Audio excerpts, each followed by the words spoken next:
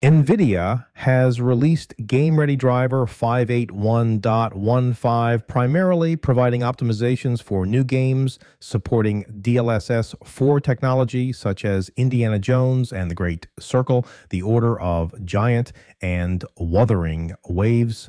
The driver also includes specific bug fixes for Marvel's Avengers, the Definitive Edition, resolving crashes on startup, and addresses a general issue where certain monitors may display random flickering when hot plugged over HDMI. A key announcement within this release is the updated support plan. Maxwell, Pascal, and Volta Architectures will transition to quarterly security updates until October 2028 after a final game-ready driver in October 2025, and Windows 10 game-ready driver support for all GeForce RTX GPUs is extended to October 2026. Despite these advancements, community feedback indicates a mixed reception, with many users encountering new or persistent problems.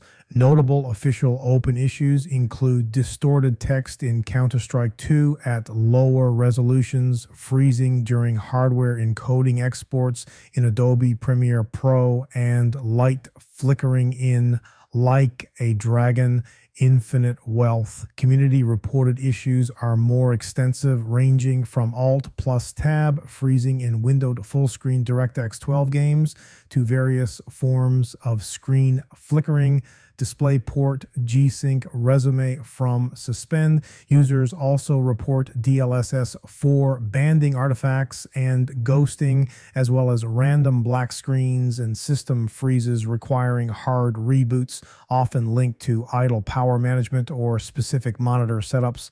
Further community reported problems include NVIDIA app recording bugs where screen recording causes game flickering or incorrect video settings.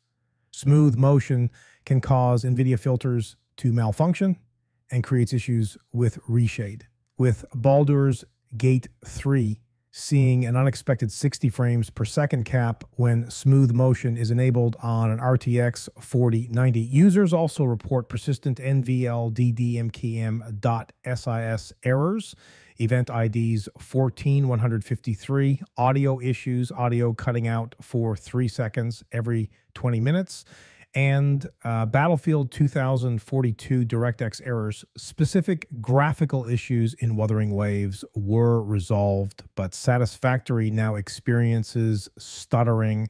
The overall sentiment recommends a cautious approach to driver installation due to varied user experiences and system configurations. Users are advised to only update if a specific fix or game optimization is needed, to use DDU display driver uninstaller for thorough cleaning if issues arise, and to submit feedback directly to NVIDIA for any encountered bugs to increase their priority for resolution. Troubleshooting tips include ensuring the latest Windows build, performing fresh driver installs, and optimizing NVIDIA control panel settings.